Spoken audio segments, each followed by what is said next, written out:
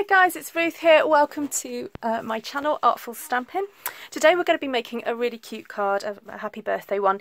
You could add any sentiment you want to it, however.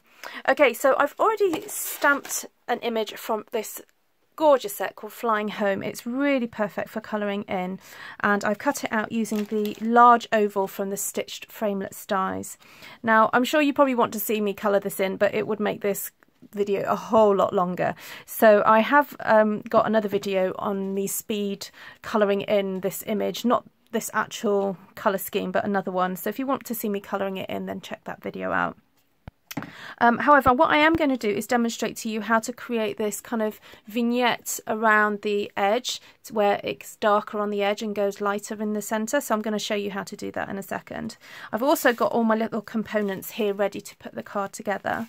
So I'm using the Designer Series paper from the Whole Lot of Lovely Designer Series paper pack, and I'm using this gorgeous shreddy stuff from the Spring Summer catalogue, and going to be doing something special with this before we're using it on the card. I've also gone ahead and cut out three of the blossoms from the Seasonal Layers Thinlits dies, and I've also cut out the branch from that. This is cut out with soft suede and these are cut out with powder pink. So I'm just going to add some extra bits of inking, and I wanted to show you how I'm going to do that.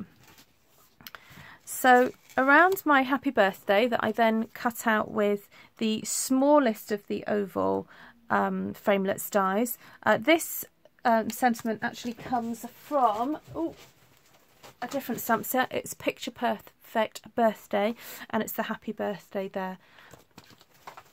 Okay, so I want to have a lighter colour in the middle, so I'm using the light pink pirouette Stampin' blends, and I'm just going to colour in the central part of my oval here. And then I've got the darker pink pirouette, and I'm just going to go around the edge of that. And then here I've got the light Calypso Coral, and I'm just going to edge that oval with this one here. So as you can see, we've got light going into dark there. And then to make it all blend nicely, I'm going to go back to my light pink pirouette, and then I'm just going to blend the edges of those colours together so that the lines aren't so harsh. So I'm just going round and round and round, making small little movements around there, and then just helping to pull that colour together. Okay, and there we have it, and then we're just going to set that aside to dry off. Then the other thing I wanted to show you is how to jazz up these cutouts here. So I've cut these out in the powder pink, and I'm getting the dark pink pirouette, and I'm just going around the edges of the flower. Very quick and simple to do. Actually, it looks like I did that in a slightly darker. I had to go doing it earlier. I think I must have done it in the light Calypso Coral. So either one of those would be fine. I can see the slight shade difference as I'm quite close to it here. So there we go, just done that. And then I've got the Daffodil Delight Stampin' blend here, and I'm just going to add a little bit of yellow to the centre of these blossoms. There we go, and actually maybe just a couple of little dots as well around and about, because they have little bits of pollen floating around maybe. There we go. That's me just being extra in my detailing. You don't necessarily have to do that. Okay, and then I'm going to be adding some leaves, so I'm going to show you how to do that. So I've got the leaf punched out already with, this is Daffodil Delight. So I'm going to use the light, just check, I've put the wrong caps on these, so let me just check, there we go, that's the light one. So I'm just going to start with the light Stampin' blends, and I'm not colouring it in super perfectly. I don't mind a little bit of the yellow peeking through, because I want it to kind of mimic the colouring that I did on here. And when I coloured that in, I laid down some yellow first before putting the green to get a more of a limey yellowy green. So don't be afraid to mix your Stampin' blends together. I'm aware we've only got one shade of green, so you can make the greens look different by adding different colours. So mixing the light old olive with maybe some light crumb cake, that works quite well sometimes. And then certainly mixing it with yellow just makes it look very different. And then if you mix it with a little bit of the pool party, it kind of gives you a bluey, greeny kind of effect. Okay, so I've got 3 leaves there ready to go. Right, so I'm going to start. Oh no, there's one more thing I need to show you before I start assembling. So I'm just going to move these bits out of the way. So here's the white shreddies from the Spring Summer catalogue, and I don't want it too stark a white, so I've got here soft suede ink, and I'm just going to get a whole load, well, sort of a small handful, and just dump it on top of the ink pad and push it down, and then just move it around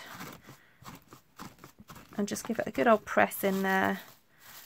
Just mix it up and move it around so that the ink is getting onto different parts of the paper. And it's just to give it a little bit of extra colour and texture. I couldn't think of a way of doing it that didn't absolutely soak it. I mean, you could put some ink drops in a spritzer and just spray it if you wanted an absolute overall colour, but I thought this would be a quick and easy way for me to do it, just to get an extra bit of texture on there. Okay, right, just set that aside as well, just to let that dry. So here I've already cut out my card base. So the card base measures 14.5 centimetres by 14.5, which is just under 6 inches. So probably looking at the 5 3/4 inch mark if that's what you work in. And then I've cut 2 pieces of designer series paper that are 5 centimetres wide and 14.5 centimetres long. And I'm just going to attach those to either side of my base, making sure that I've got the same amount of distance around the edge. I'll just do that here as well.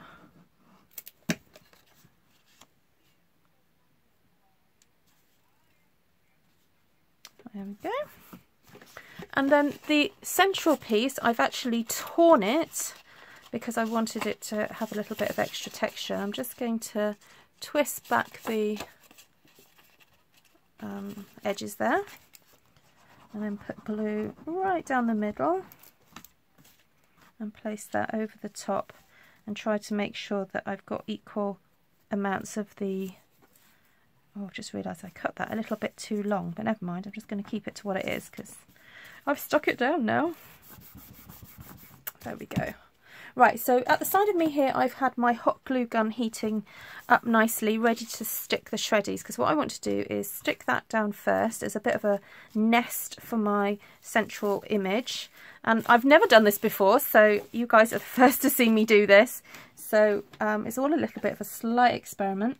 So I'm just going to place some glue right in the middle there, like that. And then dump it on and flatten it out a little bit. There we go. So I've just got some glue on my fingers. Right, so let's just spread it out a bit. Okay, I think I'm happy with that. Let's make sure it's all stuck on. Yeah, that's worked. Okay, woohoo. Right, so I just want to get an idea of my placement of my little nest here. And also my little branch. I'd like to have the branch, I guess, coming from underneath, but... Oh, I know what I could do. Could I snip it and... No, I think I'll just place it on top like that. So I'm just going to put some more glue over the top of the shreddies to stick down the main image here. So I'm just going to make sure, oh dear, come on glue. Make sure I've got quite a good amount there. Now the thing about hot glue is you do have to move fast because the whole way it adheres is by heating and melting, and then once it's cooled down it's solid. So there we go. That feels quite flat and secure. And then I want to put a little bit of glue on the back of this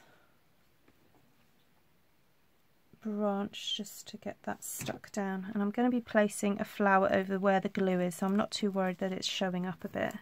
I'm just going to quickly grab a flower and stick that over the top to hide the glue. And then just grab these other little bits of these other flowers to stick on.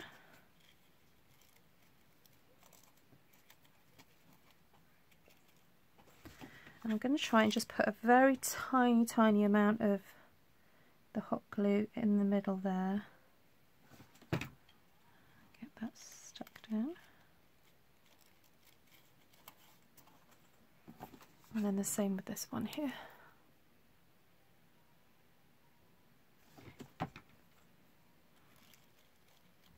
I'm actually going to push it down so it adheres to the DSP underneath as well, because I don't really want that branch sort of floating around too much. Okay, so before I tuck the leaves in, I'm just going to get my tweezers and give them a little bit of a shape. And then have a think about where I'm going to pop those. I just felt that the card needed a little bit more zing somewhere, and to sort of pull out the colour of their beaks and the leaves that I'd coloured in. And also it just ties in with the whole theme of what I'm trying to create. So, right, we're just going to put a little bit of glue around that stem there. And then just kind of push it into there and push that down.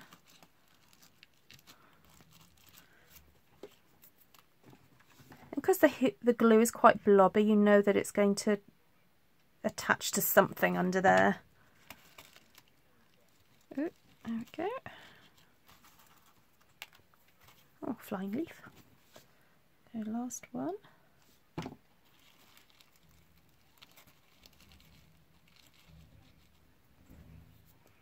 And then I've just got the happy birthday to attach now. I think I'm just going to put it there, just on the side of the larger oval. And there's enough of it to sort of hold on and to stick up there. So got some flyaway strands there, but I think that works. Right, that's it. Thank you so much for joining me. I hope you enjoyed today's project. I think it's turned out really cute, and you could use this for sort of all sorts of occasions. You could use this as a new baby, just an Easter, spring card, and certainly of course a happy birthday or a best wishes, or even a get well soon. That might be quite cute as well. So I love all the colours and how it's turned out, and I hope it's inspired you. Okay, thank you for joining me, and don't forget to subscribe if you like what you see. Bye!